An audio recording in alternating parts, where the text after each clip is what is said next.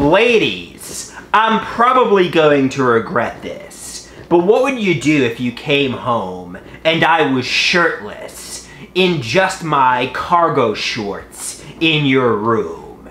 Like, what would you do if you came home, unlocked the door to your home, came into your room, and I was in there shirtless like I'm dressed right now? You know, I think I'm a really attractive man. I'm like the sexiest guy on planet Earth. I think that would be every woman's fantasy, to see a really sexy man shirtless in her room. They would probably start salivating at the mouth. They'd be like, wow, this is my dream come true. Andrew, shirtless, in my room. You know, so women, I'm probably going to regret this, but let's say, you know, you came home, you unlocked the door to your home, and you unlocked the door to your apartment.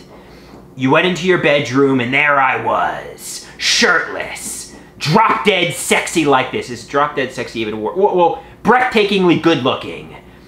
What would you do? What would you do, ladies? Would you? I bet you it would be every lady's dream come true. It's every lady's fantasy. They would see me, their hearts would start fluttering. They would start licking their lips because they would be so excited. They'd be like, oh my God, the sexiest man on planet Earth is shirtless in my room. That's what they would say. That's what they would do. It would be their fantasy come true, their dream come true. I'm not saying I'm going to do this. I'm not saying I'm going to break into any lady's house. This is just a hypothetical situation. The point I'm trying to make is I'm completely sexy. I'm so good looking. And every lady's fantasy would be me shirtless in their room. Let's just call a spade a spade.